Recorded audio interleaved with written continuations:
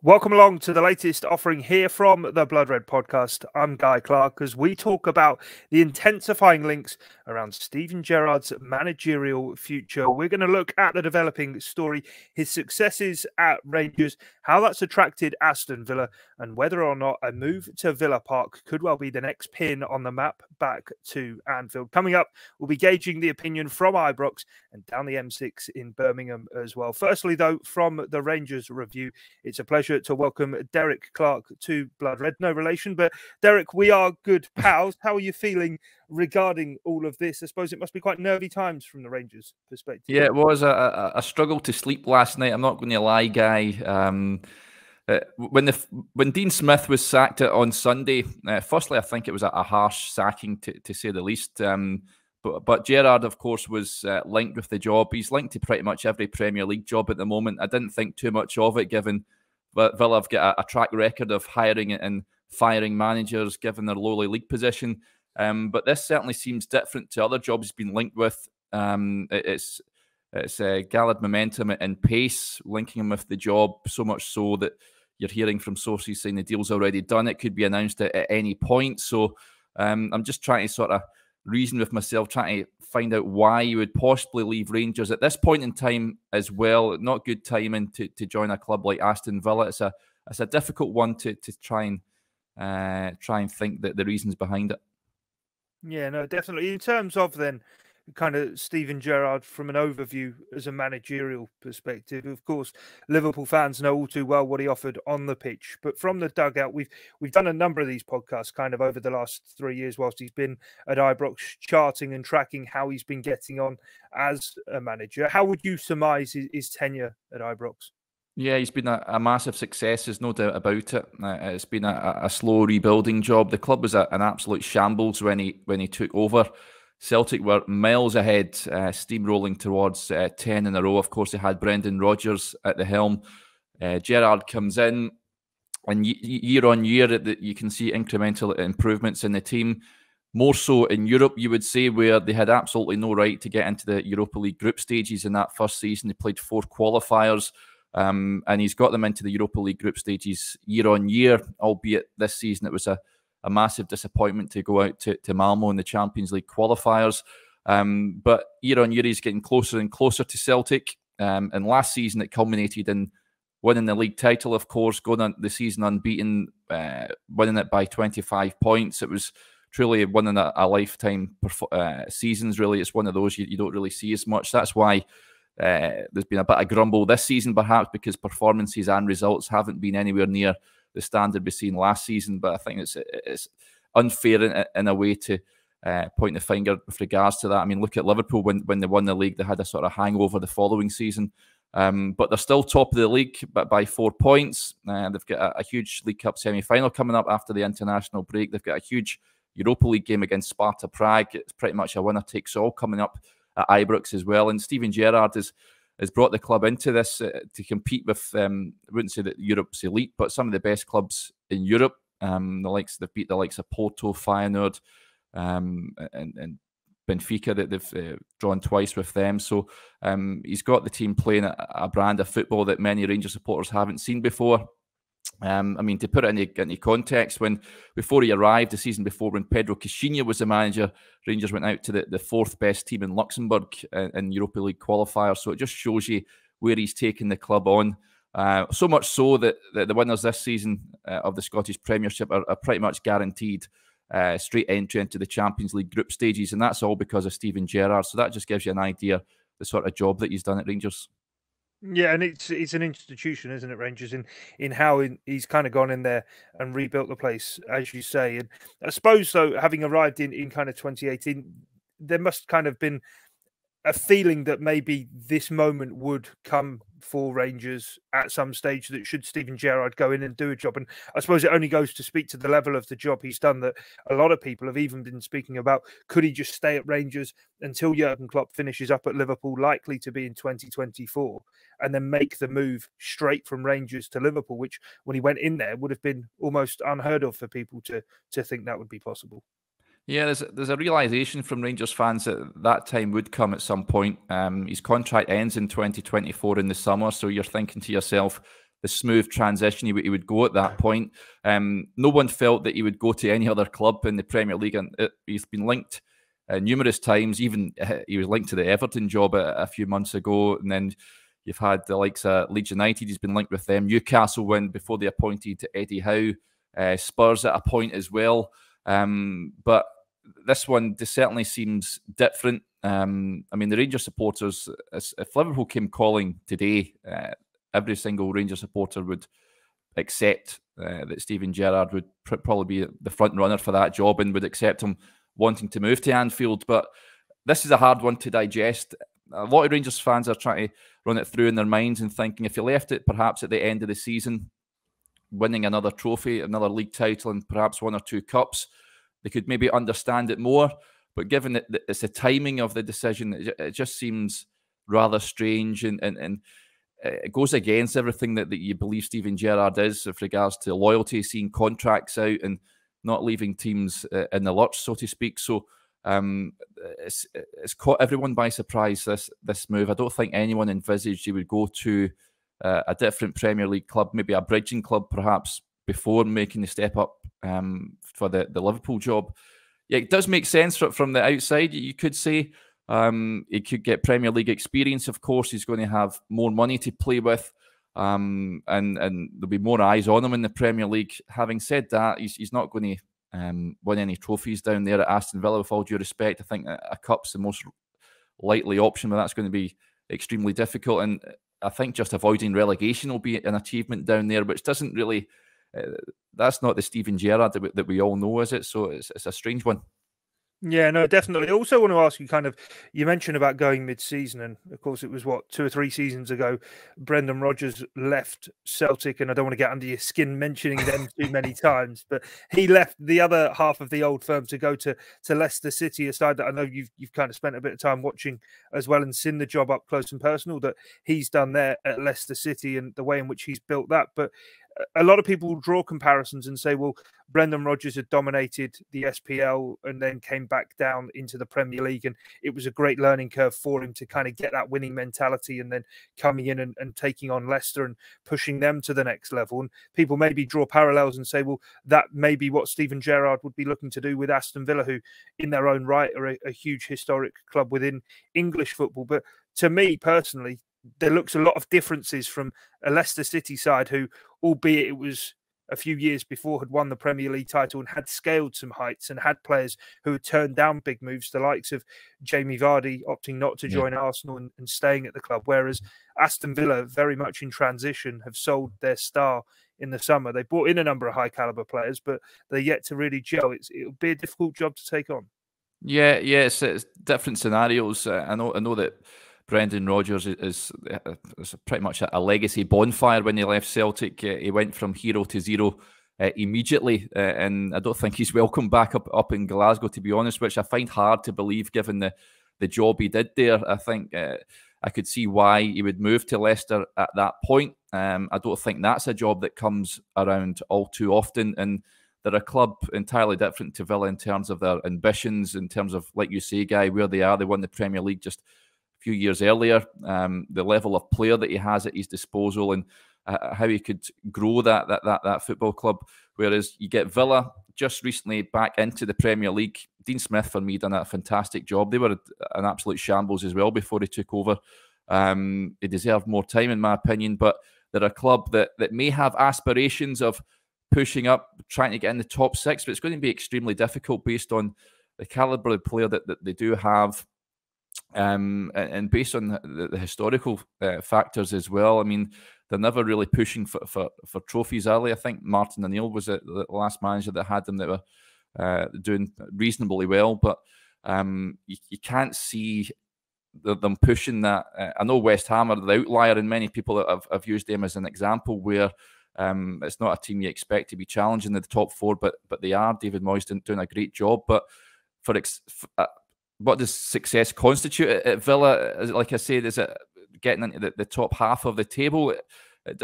Steven Gerrard wants to be at a club, and he said before in press conferences and what have you, in interviews, he wants to be at a club where there's a winning mentality, where you need to win at all costs, where a draw or a defeat and it's a crisis. He loves that pressure, and he gets that at Rangers I'm not sure he necessarily gets that at Villa. Yeah, no, it will be an interesting one to keep an eye on. I just want to speak to you about kind of the style of play then of Steven Gerrard that he's implemented at Rangers. And you spoke about obviously all of the successes of last season. We've seen a number of clubs who either really struggled behind closed doors with no fans there, or actually excelled. And Rangers seem to very much be that, because whilst kind of from the Liverpool perspective, it's easy to look in on Steven Gerrard's time at Rangers and say it's all been success. It's not quite been that, has it? Just before the pandemic hit, there was a lot of talk, even at the time, that you mentioned that pressure he thrives under, that he was under real pressure for his job. And then he goes and puts together a season like last year, which albeit wasn't in front of supporters. There must be, I suppose, I wouldn't say anger or resentment, but you mentioned the relationship that Brendan Rodgers has since had now with Celtic supporters. That what would it be like for Steven Gerrard with Rangers supporters should he then leave, given kind of that league title was landed when, quite frankly, none of them were there really to be able to witness it? Yeah, but last season was the holy grail. Rangers had to win that league title, and you'll get mainly opposition fans up in Scotland saying he's only won one trophy in 9. Jurgen Klopp's only won one domestic trophy at Liverpool, but it was the one that all Liverpool supporters wanted. Last season, the league title had to be delivered. Celtic, of course, going for their 10 in a row. If, for example, Steven Gerrard had won every cup since he came up here and not won a league title, he'd have been on his bike as quick as Celtic were phoning the bus company to parade the 10th league title. It's that clear. So he delivered that. It was a fantastic achievement. But you're right, Guy. I think before the pandemic hit, Rangers had beat Celtic at Parkhead, and we've all seen Gerrard's emotion after that game. And then you're thinking to yourself, Rangers will power on here. There was a winter break. They came back and they went on a horrendous run of form, culminated in being eliminated out the Scottish Cup by Hearts.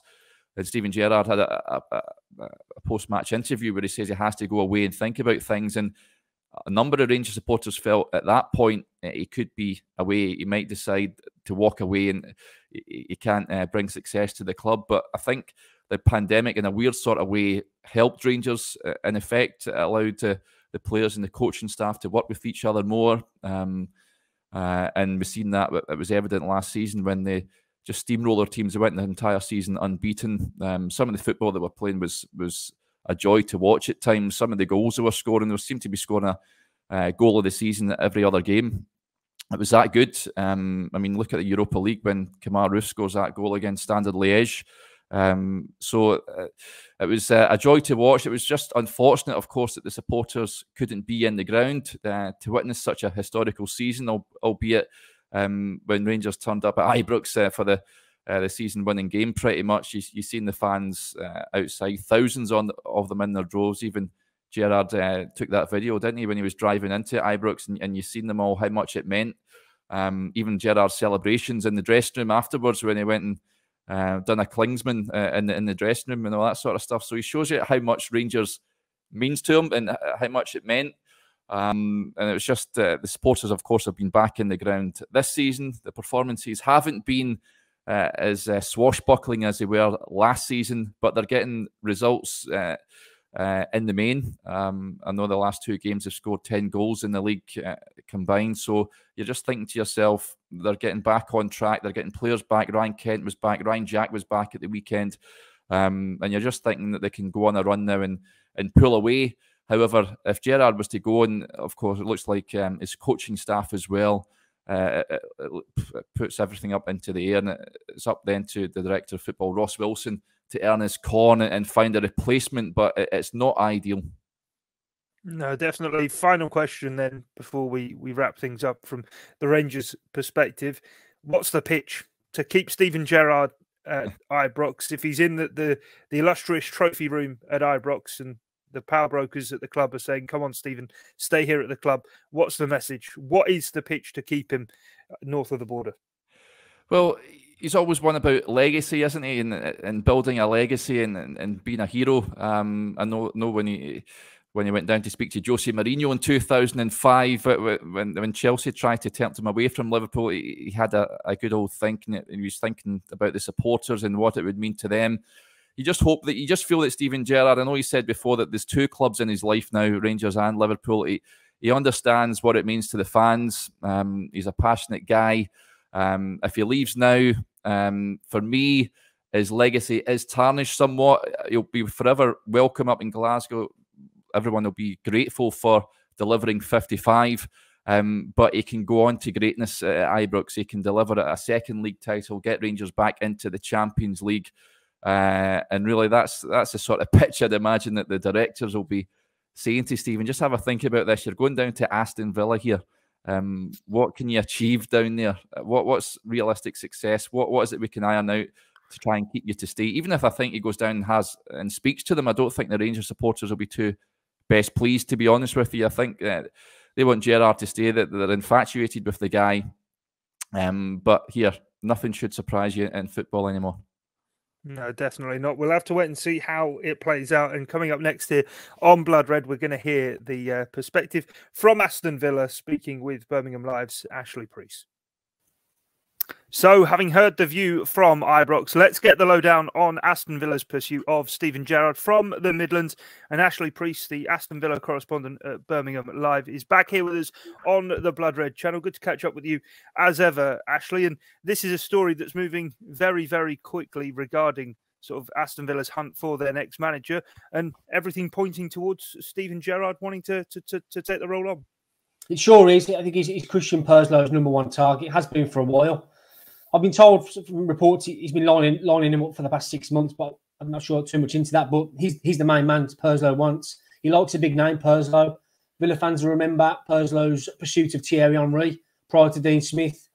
Purslow had a big say in getting John Terry to the club back in a coaching capacity. He likes the big names. He likes the names in the bright lights, as it were. And he's got a very good relationship with Steven Gerrard from his time at Liverpool, albeit that was a brief one. But yeah, he's the man. He likes what he's done at Rangers. He sounded him out.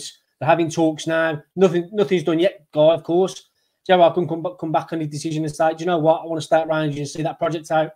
But yeah, it's all pointed towards Gerrard being the new Aston Villa manager, but yet to be done, but an exciting one. And I'm expecting an announcement by Friday. Should talks continue the way they are. Yeah, no, very interesting to kind of see how quickly it's come together. But I suppose before exploring more kind of what Steven Gerrard will face at Aston Villa, I think it's probably right to touch on the man who left and the man who was sort of such a big part of Aston Villa's success of getting into the Premier League, and a man I know a lot of Villa fans had a lot of affinity for in Dean Smith, and how quickly into this season he's kind of been relieved of his duties off the back of a huge kind of revamp in the transfer window over the summer. Yes, feel sorry for Dean Smith, even now, what day is it today, Wednesday? It's still raw for me as well, having known Dean Smith in a professional capacity. And yeah, he fought his corner. He got called in on Sunday with Purslow at Bodymoor Heath, and he fought his corner. He said, I haven't had the £95 million trio available to me. Ings, Bailey and Buendia have been on the pitch for 35 minutes together all season, and he made a point of that. He's had injuries to deal with. I know good managers adapt, but it's always going to be one of them seasons. And Dean Smith was adamant he finished top 10, which again would be a progressive season, having finished 17th, 11th, and a top 10 finish. But Guy, the Villa owners want it all now. They've £300 million they've give Smith. They've overhauled the squad. They've replaced Jack Grealish, and they want instant success. And they didn't like losing to the likes of Arsenal, Tottenham, Wolves, Southampton in the run they've just been on, because these are the clubs Villa want to surpass. So, yeah, the owners mean business by what they've done in the last few 48 hours, getting rid of Smith. Thanks, Dean. We want to move on to the next level now. And Purslow leading this charge, leading this managerial search. And I believe that there'll be interviews had. I think Johan Langer's having a big say. He's the sporting director.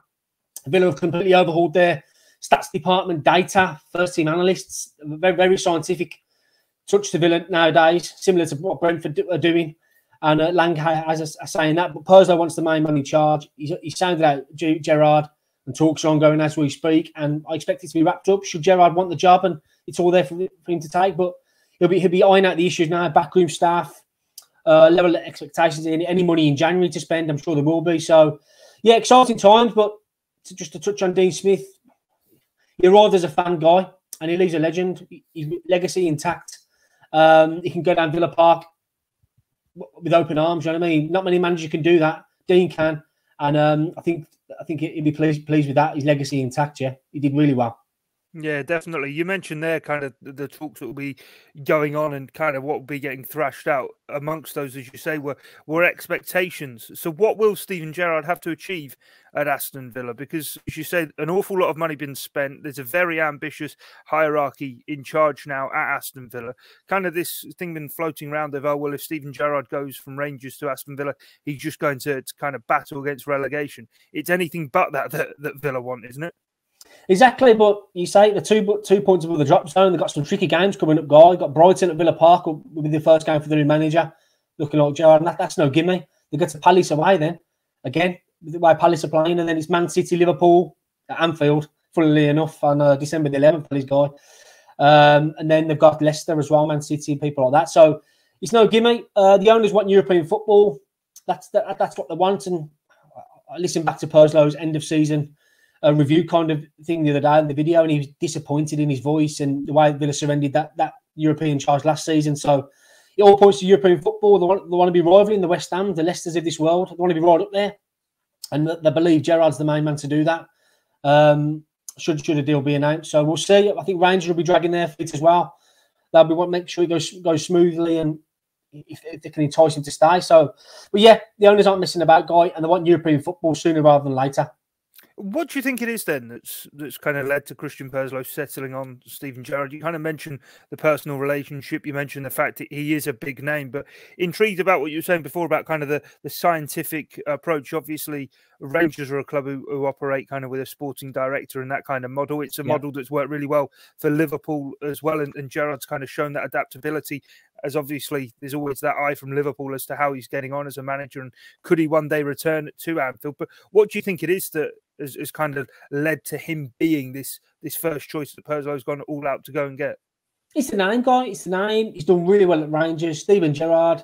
I mean, catapults Villa back amongst being talked about again with the big sides. Gerrard's the manager there. All eyes will be on Villa Park most weeks now with Gerrard at the helm, should that happen. And Purslow, he's one for the big names, like I've said. I think he's during his time at Liverpool, he used to go into the dressing room and he used to be quite pally with the Torreses and Gerrards of this world. He likes being around the best players. Some of the photos you'll see at Villa Park when Villa were winning games. Purslow went on the pitch to see the Grealishes and people like that. So very prestigious. And Purslow wants to be the main man to catapult Villa back amongst the elite, and he believes Gerrard's the man to do that. That's his number one target, and should that happen, he'll be at the helm. How big's the job then for whether it be Gerrard or whether this kind of does collapse at the last minute and it's someone else? How big is that job at Villa Park for any manager coming in with Jack Grealish not being there and a new squad still being needed to be knitted together whilst having to pull away from that relegation zone? Oh, it's huge. It's a huge job. Villa this season have been very confused in what they're doing. The players have lacked a belief. They've changed, flipped systems constantly. They're not a settled side at all. But on the other hand, they'll have players back after the international break. Big players at that. Ezri Konsa, he's back. Danny Ings back from injury. Douglas Luiz back from injury. And I'm saying this, and I feel Dean Smith. I feel sorry for him because he would have had players back available. And if he'd have won that game against Brighton, should he have had that? I think it's okay. But the ruthless nature of this sacking points at Purslow wanted someone else prior to Villa's run of 5-5 defeat. So, but yeah, huge job. To do 2 points above the drop zone, and you look at the teams in the league now, your Leicesters, West Hams, and even Palaces and people like that, Brighton, they're all getting better, guy. And these are the clubs Villa wanted to be well beyond this season. Even your Wolves, the Bruno Lage, I like what he's doing there. So teams in the Premier League are improving, and Villa did go at it quite aggressively in the transfer window, replacing Grealish. But I mean, Purslow said they wanted to replace the goals, the assists, and the creativity of Grealish with three players, but you got to fit three players into a system, not one. It's difficult, and that's what cost Smithy's job. So, yeah, there's square pegs in round holes at the moment in terms of Villa's playing squad, and it'll be up to the new man to get that right and get a set side and get some results on the board quickly, because otherwise the fingers start getting pointed again. And if Villa were to lose a couple on the bounce, and you're starting to question the decision. So, yeah, a big job, a huge job, and that's an understatement, guy. What's the feeling amongst kind of the fan base of going for Steven Gerrard? He's had success at Rangers, albeit he has only had 3 years in management. Dean Smith had been kind of serving his apprenticeship kind of at Walsall, then went to Brentford and was always kind of on the rise type thing. Is this not a bit of a risk, regardless, for Aston Villa of taking a manager from the SPL and kind of seeing what he can do, regardless kind of his name and stature within the game? Yes, it is a risk, but I think the appointment, should it be Gerrard, as we were looking likely it is, I think that'll give the dressing room a lift straight away. That respect is demanded instantly as he walks through the door. I think heads will roll as well. I think he'll demand more from the players. And when John Taylor was there was that level that he raised the bar, and when he left, that bar dipped again. And it was I think Dean Smith's one of his critics I'll give him. He's too soft at times and he protects the players too much. I can't see Gerrard doing that. I think he'll hang them out to dry.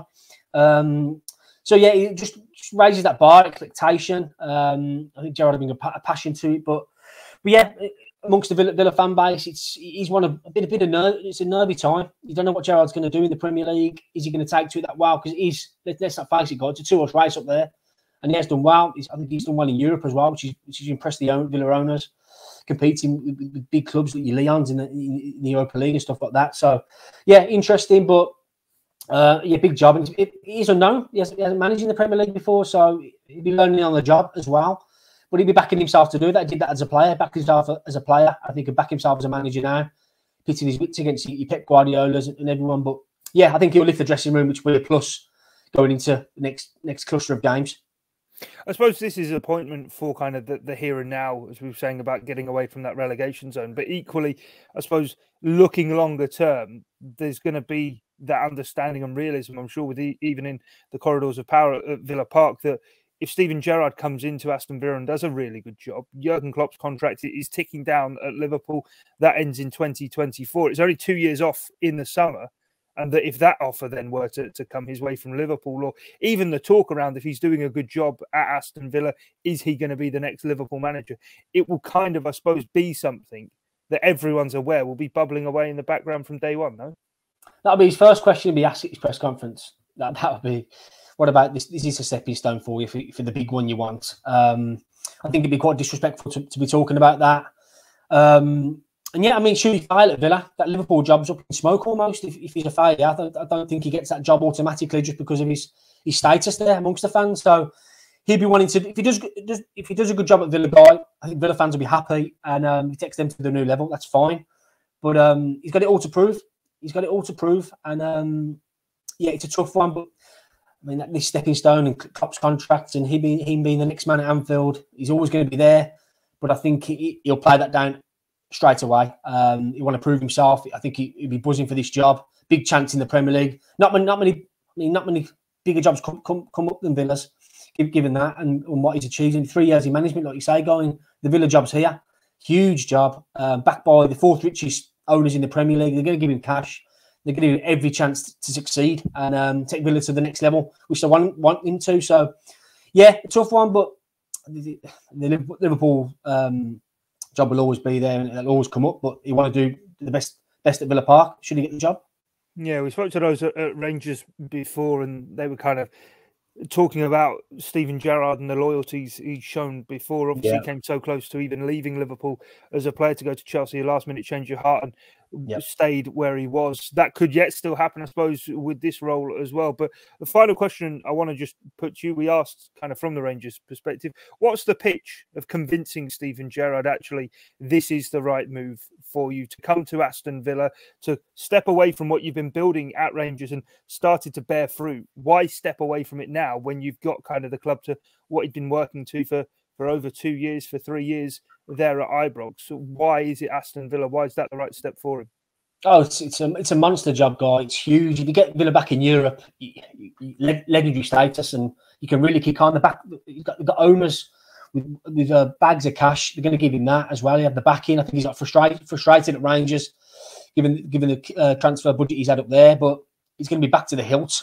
Huge club, huge fan base, and they're moving on to the next level. And what a job it is for him. I mean, incredible role to kick Villa onto the next level. And yeah, it's a massive job. I can't say that enough, guy. It's huge. Aston Villa, one of the country's greats, and to managing the Premier League at such a top job, or below the elite, he's going to snap your hand off. I'm sure of it. So talks will be ongoing now. You want to iron out his backroom team, and I think he's he'll make his mind up once and for all. There will be that pull. Rangers, he's a loyal coach, and he has been loyal to them, given what he's done. So, yeah, I think he'll have the talks with Villa. I think come out away from them, and then he'll make his decision once and for all. But yeah, it's a huge job for him. I think he knows it as well.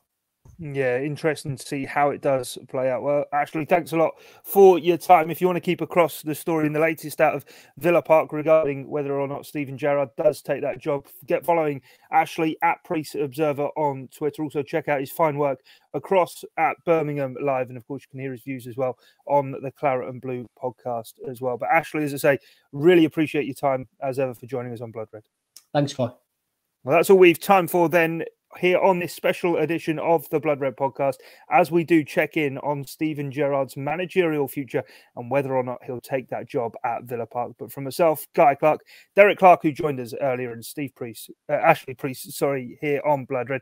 Thanks for your time and your company. It's bye for now.